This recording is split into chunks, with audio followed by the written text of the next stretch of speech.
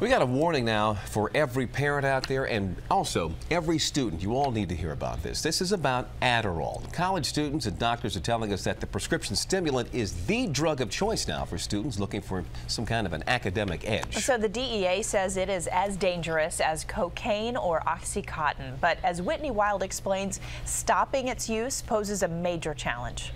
Like, I was at the library last night and at least 4 or 5 people were walking around asking for like if anybody had Adderall or stuff like that. In college, it's not just coffee or Red Bull anymore. Students are using stimulants with or without a doctor's prescription to boost their grades. It is a miracle drug. Drugs such as Adderall treat ADHD, but an ongoing study from the University of Maryland shows students without ADHD think these pills help them focus too. It's definitely very, very prevalent, and especially with the harder coursework, with the longer hours.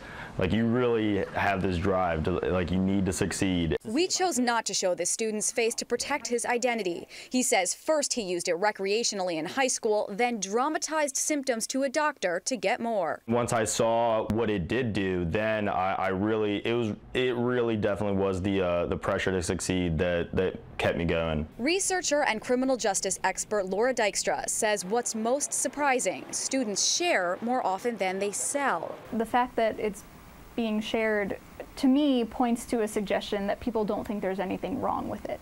Student Emily Rainey says that perception is accurate. There's a drug problem on campus and I don't want to partake in it. Rainey uses prescribed Adderall to control ADHD. She says when her peers learn she has the pills, some urge her to share. I've been asked, but I've never indulged them. I mean, it's a performance-enhancing drug. It's the same thing in sports. It's steroids for your brain.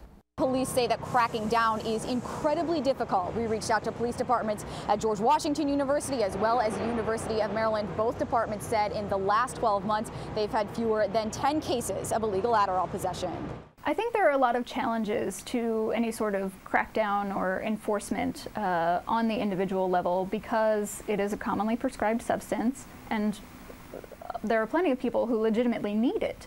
There's not really a way they can crack down on it. You can't test an entire student body. Dykstra says students are less and less worried about potential harm, and this startling trend likely won't slow down. It's not that taboo. It's just like, hey, got any? Whitney Wild, ABC 7 News.